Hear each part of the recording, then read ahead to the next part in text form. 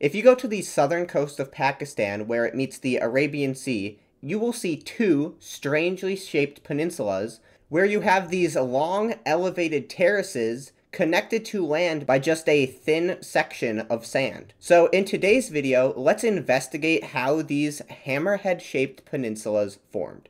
So this southern coast of Pakistan is known as the Makran Coast, and it is where two tectonic plates are colliding. Specifically, it is where the Arabian plate is colliding with the Eurasian plate and forms this region known as the Makran Fold Belt, which is where the Arabian plate is subducting underneath the Eurasian plate, and that forms the many fold mountains that we can see in southern Pakistan today. These long mountains and long valleys is great evidence that these are fold mountains. And as the Arabian plate is colliding with the Eurasian plate, some sections of crust are breaking off and becoming what is known as accretionary wedges. And an accretionary wedge is essentially a spot where chunks of crust from the plate that's subducting have been broken off and merged with the other plate. So as you can see in this diagram, the subducting plate was carrying along marine sediments, and these marine sediments got scraped off and piled into the spot where it was colliding with the other plate. And so these marine sediments, which have become a part of the Eurasian plate, are what these peninsulas are primarily made out of. They are mostly sandstones and limestones. But that still doesn't explain how this Hammerhead Peninsula formed. But this also relates to the subduction of the Arabian plate underneath the Eurasian plate.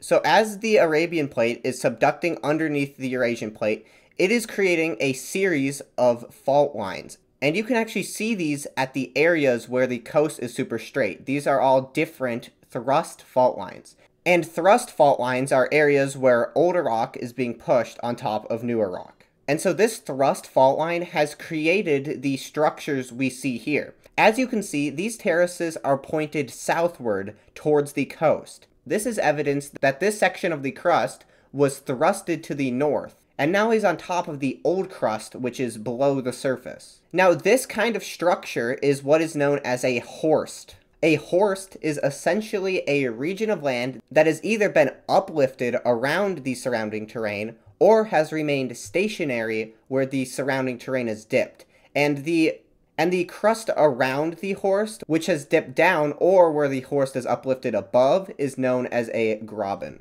And so if you think about our terrace here, it got thrusted up from the ocean floor as a horst, and the surrounding terrain acts as a graben because it is lower than the uplifted region. Now, one question I immediately had after learning that this was a section of a thrust fault was, why doesn't it continue? Why is this fault block just 7 miles across? Wouldn't you expect it to be, since the fault runs across the entire section, at least a little bit longer? Well, the answer to this question is complicated, but it's all due to the differences of the marine sediment and the faulting in this region. So first off, the accretionary wedges that would have been deposited around here would not be an even amount of sediment through the entire thing.